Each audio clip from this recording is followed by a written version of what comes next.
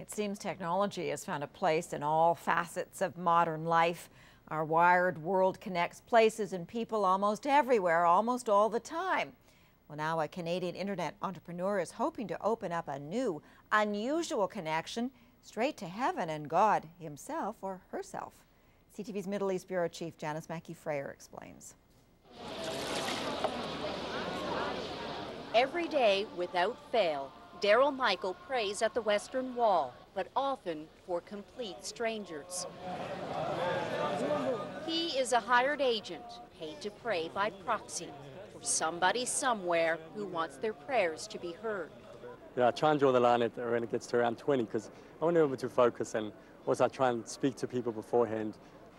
The service is the work of Batya Burd, a former corporate lawyer from Toronto, now a religious purveyor of sorts with westernwallprayers.com.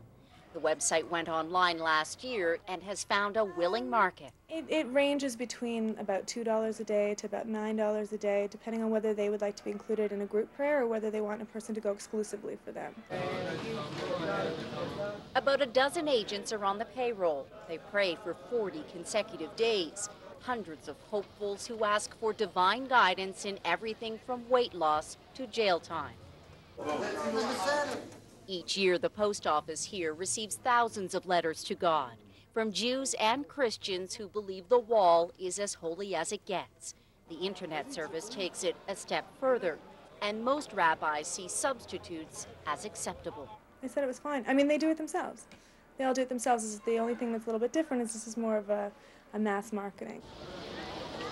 And while Burd claims a good success rate, she makes no promises, admitting there is no money-back guarantee that everyone's prayers will be answered. Janice Mackey-Freyer, CTV News, Jerusalem.